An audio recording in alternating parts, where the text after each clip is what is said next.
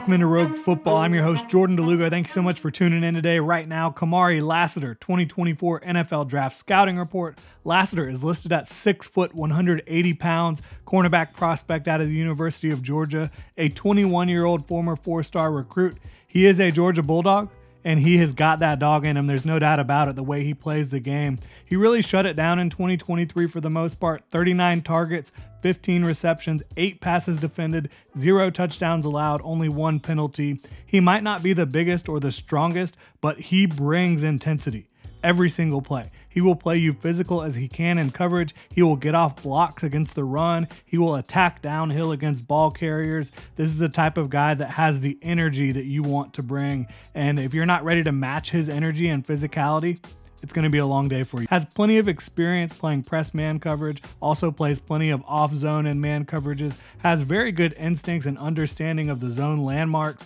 tremendous route recognition overall in my opinion. I think he has pretty good proportional length, not the tallest corner in the world, but I think that he uses his length very well. Has quick feet, he can flip his hips to carry receivers down the field on the vertical plane well. I don't think he starts and stops extremely quickly. I don't think he clicks and closes extremely quickly. His change of direction, for me, it's more of a question mark than a strength.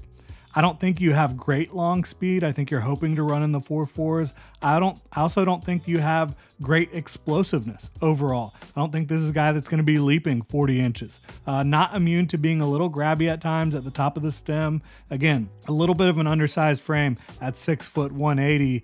I think you could definitely see him thrive at nickel at the next level with the way he plays the game, with the intensity that he plays with. I actually think that with the physicality that Lassiter plays with, he could potentially make the switch to safety at the NFL level. And with his, lack of size, but his physicality and his energy that he brings, for me, I think you have a ceiling of a good cornerback 2, good starting cornerback, but probably not a CB1, that will bring physicality in coverage, in pursuit, will bring smarts to your football team, fluid overall on the vertical plane. I think he can fulfill multiple roles for you. Again, I think he can play outside corner, can play nickel for you. On the outside, I think he's probably going to be best suited in press man coverage or in off zone coverage. When you have NFL receivers attacking him in off man coverage and they're allowed to build up speed and then cut, that's where I think you see some limitations from him physically and athletically. I think the floor is probably a CB3 or a starting nickel.